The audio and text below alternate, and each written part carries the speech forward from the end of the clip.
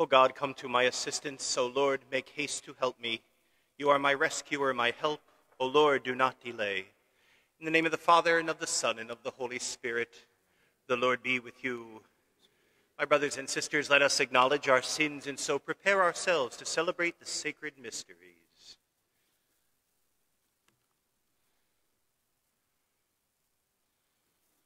Lord Jesus, you have shown us the way to the Father. Lord, have mercy. Lord, have mercy. Lord Jesus, you have given us the consolation of the truth. Christ, have mercy. Christ, have mercy. Lord Jesus, you are the good shepherd leading us into everlasting life. Lord, have mercy. Lord, have mercy. May Almighty God have mercy on us, forgive us our sins, and bring us to everlasting life. Let us pray.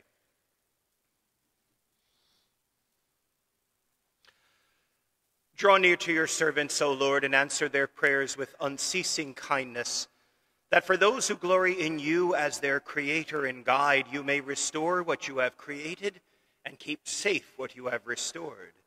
Through our Lord Jesus Christ, your Son, who lives and reigns with you in the unity of the Holy Spirit, one God, forever and ever. Amen.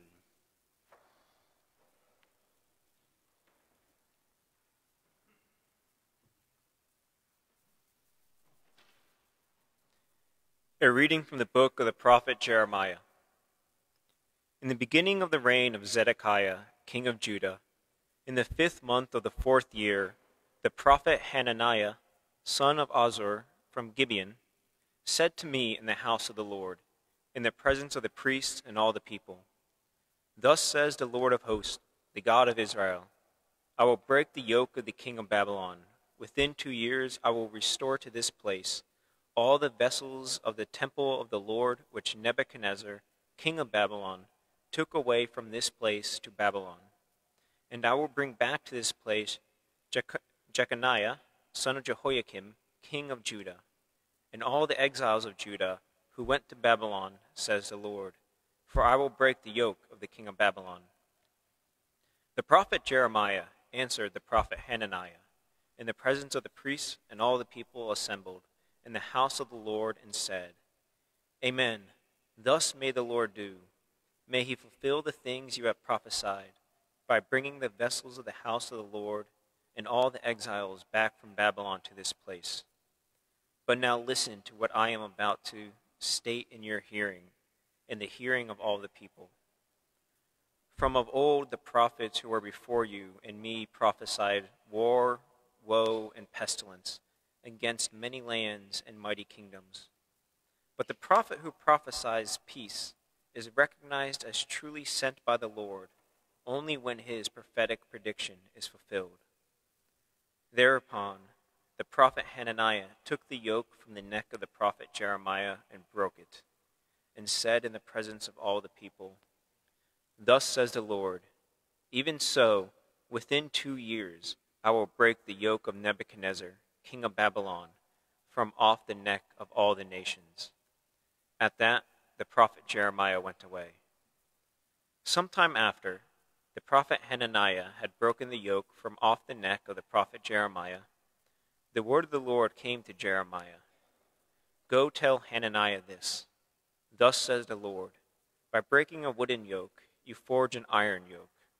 For thus says the Lord of hosts, the God of Israel, a yoke of iron I will place on the necks of all these nations serving Nebuchadnezzar, king of Babylon, and they shall serve him, even the beasts of the field I give him.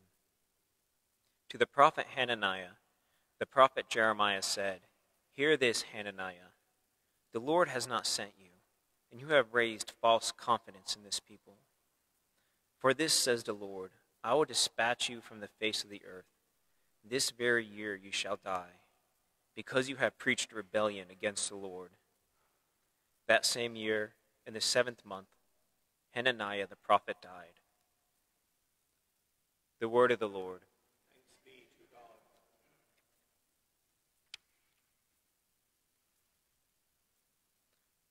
Lord, teach me your statutes. Lord, teach me your statutes. Remove from me the way of falsehood, and favor me with your law. Lord, teach me your statutes. Take not the word of truth from my mouth, for in your ordinances is my hope. Lord, teach me your statutes. Let those turn to me who fear you and acknowledge your decrees.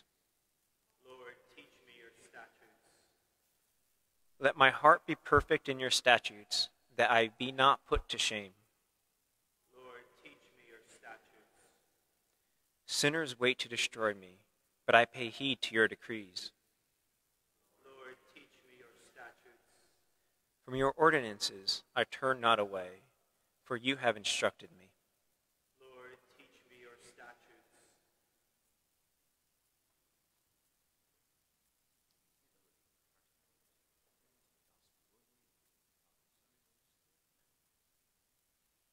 Alleluia, alleluia, alleluia, alleluia, alleluia, alleluia. The Lord be with you. And with your spirit. A reading from the Holy Gospel according to Matthew. Glory to you, Lord. Jesus made the disciples get into a boat and precede him to the other side of the sea, while he dismissed the crowds. After doing so, he went up on the mountain by himself to pray. When it was evening, he was there alone. Meanwhile, the boat, already a few miles offshore, was being tossed about by the waves, for the wind was against it. During the fourth watch of the night, he came toward them, walking on the sea. When the disciples saw him walking on the sea, they were terrified. "It is a ghost," they said, and they cried out in fear. At once Jesus spoke to them. "Take courage, it is I. Do not be afraid." Peter said to him in reply, "Lord, if it is you, command me to come to you on the water." He said, "Come."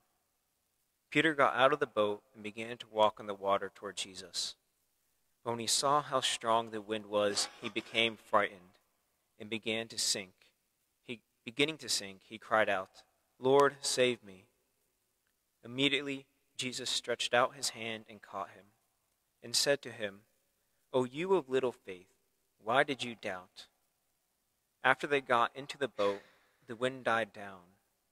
Those who were in the boat did him homage, saying, "Truly, you are the Son of God." After making the crossing, they came to a land of Gennesaret. When the men of that place recognized him, they sent word to all the surrounding country. People brought to him all those who were sick, and begged him that they might touch only the tassel on his cloak. And as many as touched it were healed. The Gospel of the Lord. Praise to you, Lord Jesus Christ.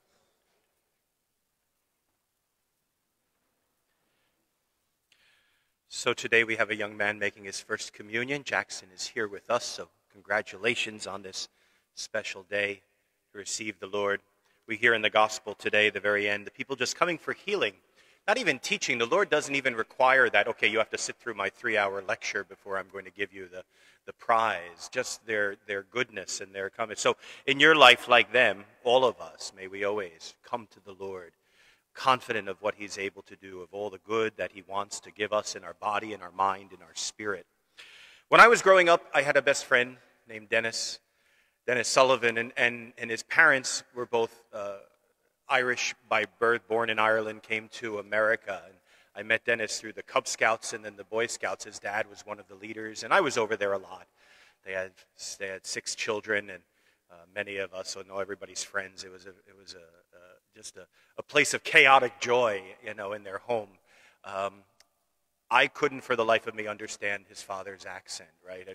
As a 12, as a 13, 14-year-old, I would always, he would say something and I'd just look to my friend and he would translate for him, even though he's speaking English, but with an Irish accent. Now, over time, years in the Scouts, being over there, I eventually got to understand the accent. And years later, as a 20-year-old, as a leader now in the Boy Scout troop with the same, he's there too. I would watch little 12 and 13-year-olds go to him and ask something, and he would give an answer back, and they would look at me and say, "What is he saying?" I knew how to translate now. And I say that today because it's about listening to the voice of God and understanding what's there, right? Whether it's Jeremiah and the quandary that they find themselves in that there's two prophets, people they believe to be prophets from God, who are both giving the same message, right? That soon the king of Babylonia will fall, and everyone, all the Jews will be allowed to go back to their homeland. It's now a question of who's right. When will it take place? How will it happen? And as Jeremiah kind of says, ultimately it's up to us opening our hearts, listening, and knowing what to listen for. And then that response today, Lord, teach me your statutes. We say it kind of often, over and over today. You know, if you take nothing else from Mass each day, just whatever the responsorial psalm is, make that your little prayer for the day. Lord, teach me your statutes. But if we're asking him to teach us his statutes, it also means we have to be good learners. It means we have to put the time in. If I want to learn to play the piano, a teacher's going to tell me, look, I can give you the technique, but what you need now is practice. Right? I remember years ago trying to learn typing, you know, where I wasn't just using two fingers and spending most of my time looking at the keyboard and not what was being written. It takes practice over and over. To learn things in our life, that's necessary, and even in our spiritual life. It takes a regular time spent with God each day, a little bit of prayer time to talk to the Lord, to listen to him, right? And so today Peter's facing the same thing. He's been with the Lord, he understands, but he's not quite sure now. You see that sort of hesitancy. And so he puts Jesus to the test. Lord, if it is you, have me come to you.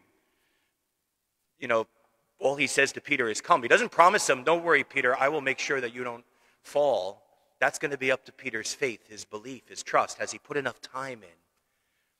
And so he offers. But Peter, now spending time with the Lord, recognizing him and knowing of his love, is willing to take that step out of the boat. Here's a fisherman. He knows how deep the water is. And there's been a storm. It's going to be dangerous in there. And yet here he steps out onto the water. He understands. He believes. He begins to sink a little bit, we know, and that means like life isn't always going to be perfect. It's not always, we're not going to always be free from tests in our life, from maybe some difficult times. But we see what happens in the power of the Lord, right? The moment that he gets to Peter gets to Jesus, the moment they step onto the boat, the sea calms, the storm is over. Peter has passed the test, right? Yesterday we had that amazing splashdown, two people who were in outer space make it through the atmosphere, come down, parachutes drop them from hundreds of miles an hour. They say when that space capsule landed, it was going like 13 miles an hour, right? And yet here it did, it splashed down into the water and floated, which is even more important that it did that. So for us, it's trust in God, belief in his goodness and his love for us. And when the difficult times happen, that we have enough stored inside of us, enough battery power, enough energy inside of us, that we know he'll be with us. We know he's there. We know he'll help us make it through.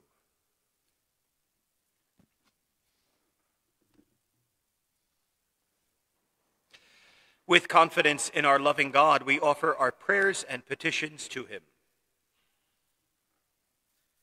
For our church, may the Lord raise up holy men and women to humbly labor on her behalf. Let us pray to the Lord. Lord, hear our prayer. For government leaders, may our God of justice guide them in working for the common good. Let us pray to the Lord. Lord, hear our prayer. For those who are lonely or homebound, may Jesus' healing and consoling hand be upon them. Let us pray to the Lord. Lord, hear our prayer. For this faith community, may God's word continue to guide us in truth and love. Let us pray to the Lord. Lord, hear our prayer. For all the faithful departed, may the Lord welcome them into the fullness of the kingdom of God. Let us pray to the Lord. Lord, hear our prayer. For Angelo Picnic and John Kuzma, for whom this Mass is offered, we pray to the Lord. Lord, hear our prayer. Merciful Father, grant to us that which we have presented to you according to your will. We ask this through Christ our Lord. Amen.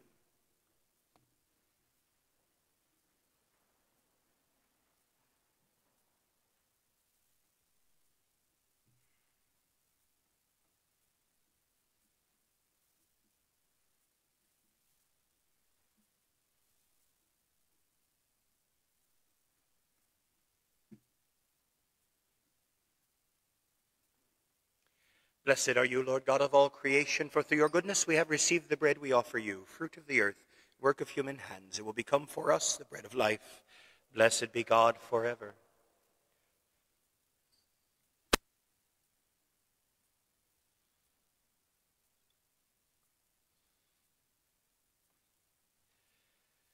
Blessed are you, Lord God of all creation, for through your goodness we have received the wine we offer you, fruit of the vine and work of human hands. It will become our spiritual drink. Blessed be God. Spirit and contrite hearts accepted by you, Lord, our sacrifices, pleasing to you, Lord God.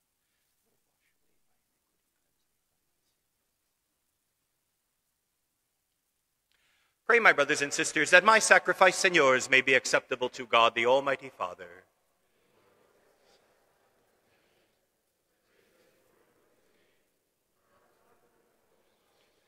Graciously sanctify these gifts, O Lord, we pray, and accepting the oblation of this spiritual sacrifice, make of us an eternal offering to you through Christ our Lord. The Lord be with you. Lift up your hearts. Let us give thanks to the Lord our God. It is truly right and just, our duty and our salvation, always and everywhere, to give you thanks, Lord, Holy Father, Almighty and eternal God, through Christ our Lord. In him you have been pleased to renew all things, giving us all a share in his fullness. For though he was in the form of God, he emptied himself, and by the blood of his cross brought peace to all creation. Therefore he has been exalted above all things, and to all who obey him has become the source of eternal salvation. And so with angels and archangels, with thrones and dominions, and with all the hosts and powers of heaven, we sing the hymn of your glory, as without end we acclaim. Holy, holy, holy, Lord God of hosts. Heaven and earth are full of your glory. Hosanna in the highest. Blessed is he who comes in the name of the Lord. Hosanna in the highest. You are indeed holy, O Lord, the fount of all holiness. Make holy, therefore, these gifts, we pray, by sending down your Spirit upon them like the dewfall, so that they may become for us the body and blood of our Lord Jesus Christ. At the time he was betrayed and entered willingly into his passion, he took bread and, giving thanks, broke it and gave it to his disciples, saying, "Take this, all of you, and eat of it, for this is my body, which will be given up for you."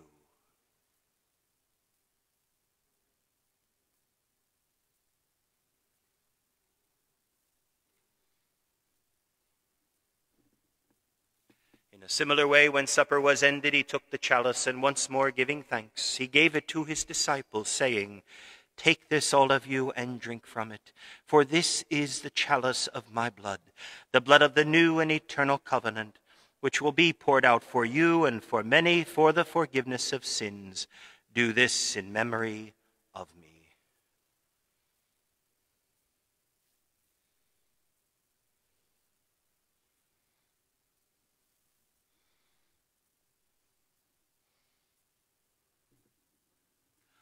The mystery of faith. We proclaim your death, O Lord, and profess your resurrection until you come again. Therefore, as we celebrate the memorial of his death and resurrection, we offer you, Lord, the bread of life and the chalice of salvation, giving thanks that you have held us worthy to be in your presence and minister to you. Humbly we pray that, partaking of the body and blood of Christ, we may be gathered into one by the Holy Spirit. Remember, Lord, your church spread throughout the world, and bring her to the fullness of charity, together with Francis, our Pope, and James, our Bishop, and all the clergy. Remember also our brothers and sisters who have fallen asleep in the hope of the resurrection, and all who have died in your mercy. Welcome them into the light of your face. Have mercy on us all, we pray, that with the Blessed Virgin Mary, Mother of God, with Blessed Joseph, her spouse, with the blessed apostles and all the saints who have pleased you throughout the ages, we may merit to be co-heirs to eternal life, and may praise and glorify you through your Son, Jesus Christ. Through him and with him and in him, O God, Almighty Father, in the unity of the Holy Spirit, all glory and honor is yours forever and ever. Amen.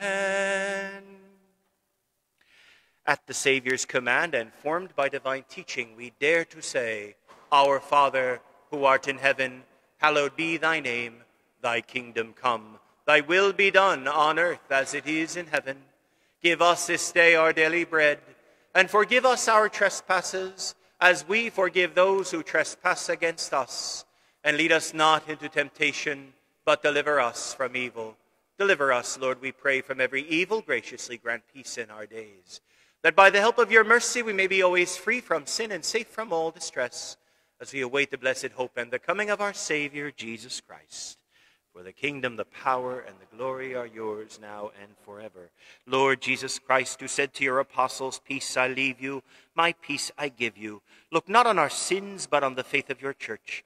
Graciously grant her peace and unity in accordance with your will, who live and reign forever and ever. The peace of the Lord be with you always. Lamb of God, you take away the sins of the world, have mercy on us. Lamb of God, you take away the sins of the world, have mercy on us. Lord Jesus Christ, bring eternal life to us who receive it.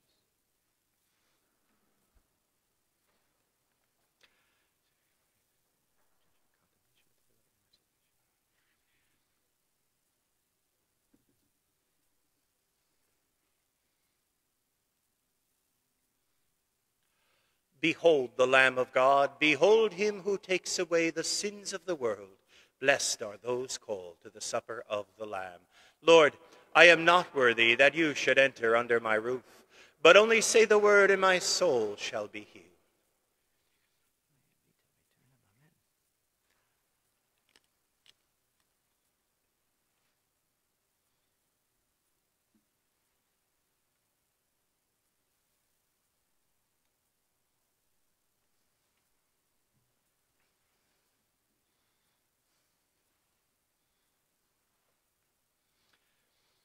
You have given us, O Lord, bread from heaven, endowed with all delights and sweetness in every taste.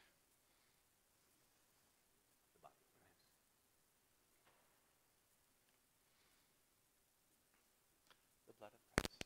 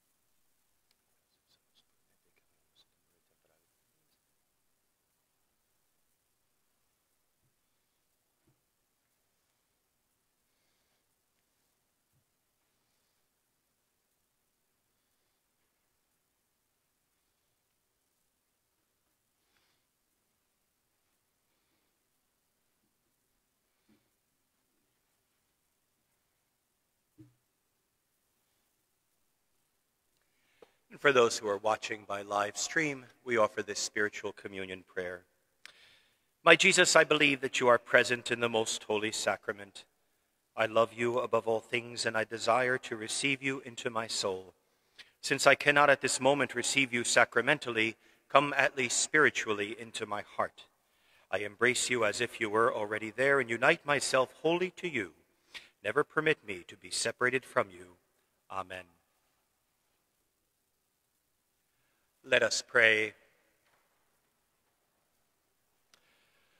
Accompany with constant protection, O Lord, those you renew with these heavenly gifts, and in your never-failing care for them, make them worthy of eternal redemption through Christ our Lord.